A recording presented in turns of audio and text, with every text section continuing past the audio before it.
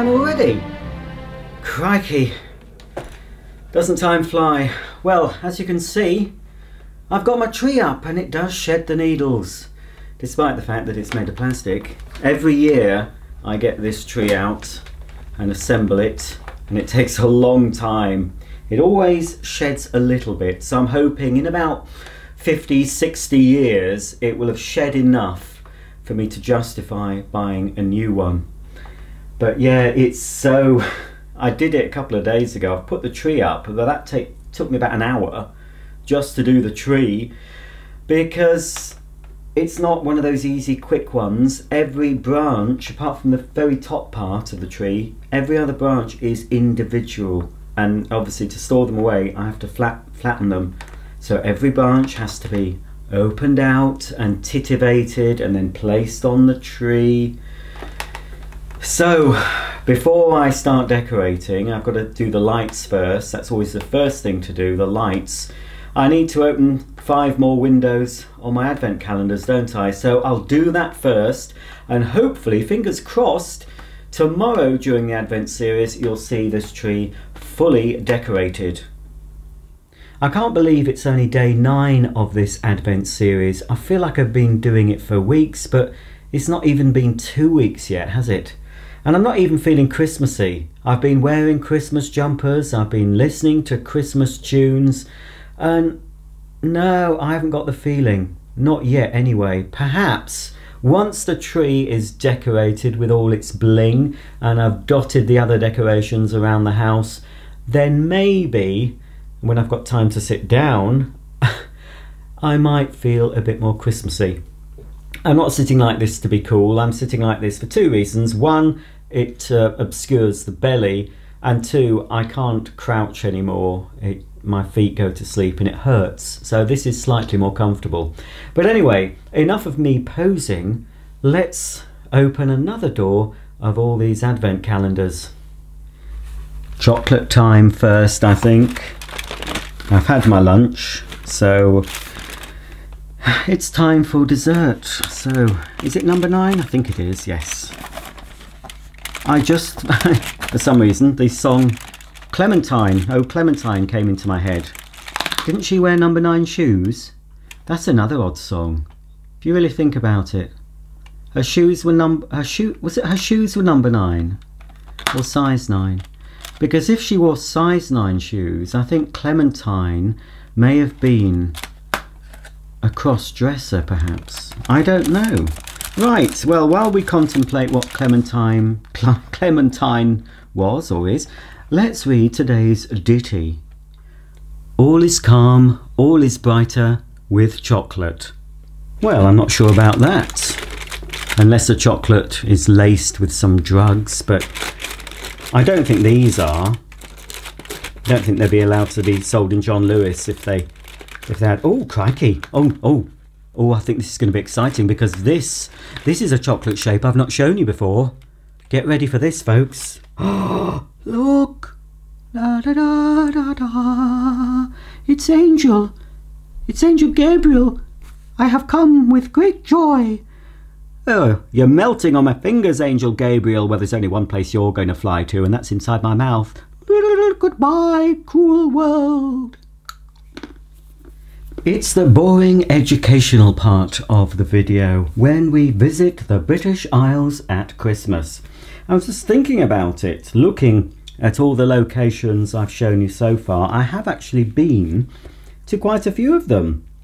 Well, actually not that many. I haven't been to the Eden Project. I've been to Stonehenge. Henge? Roger, where's your diction? I've been to Stonehenge.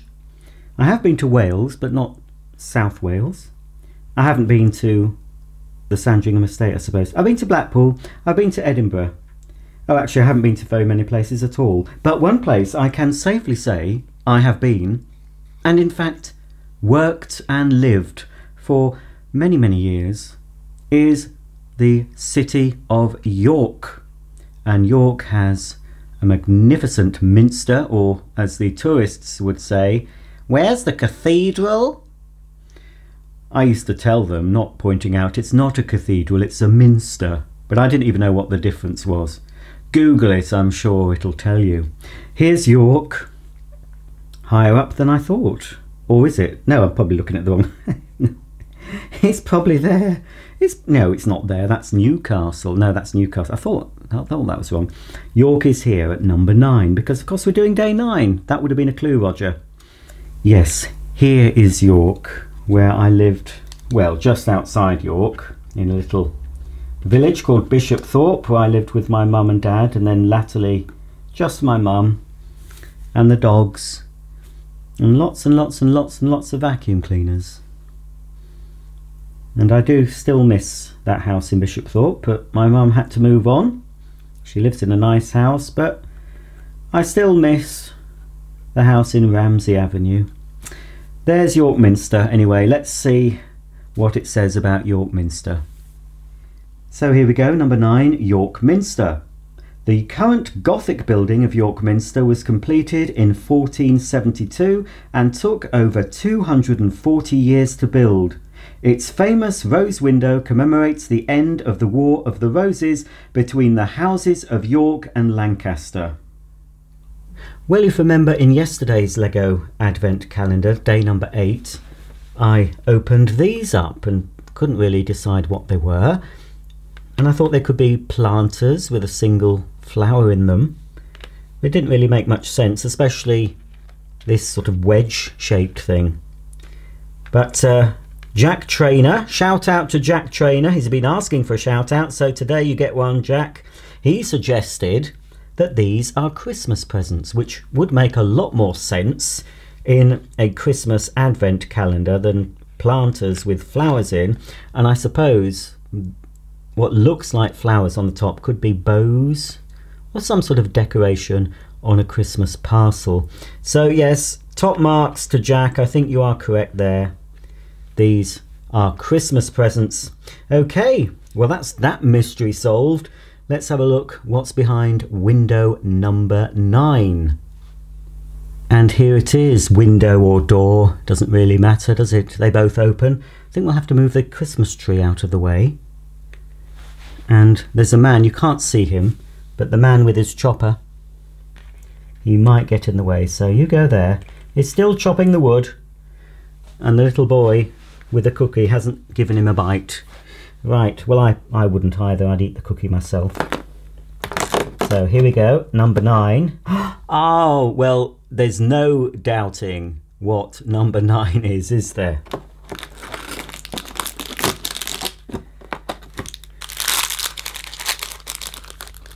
Doesn't look much like a snowman at the moment, but a quick assembly later, and we'll have a snowman to join our Christmassy winter scene. And here he is, Frosty the Snowman, wearing a red scarf and a top hat, twigs for arms, but no face. Lego couldn't be bothered to give him a button nose or even a carrot nose, and he can't see, and with no mouth he can't speak. So we have, unfortunately, and no ears. So this poor Frosty is deaf, blind and mute, like most snowmen really, unless they're from Fantasy World. But there he is, and Lego again have provided some extra parts. We have a spare neck scarf and a spare arm in case he loses one. I don't know if we can stick the arm anywhere. There's no other hole. We can't give him a big long nose, can we, with using that stick? But anyway, they are spare. Plus, we could burn it, couldn't we? We could burn it. Burn that on the fire in case we run out of fuel. So, well, that can be the winter fuel that somebody's gathering.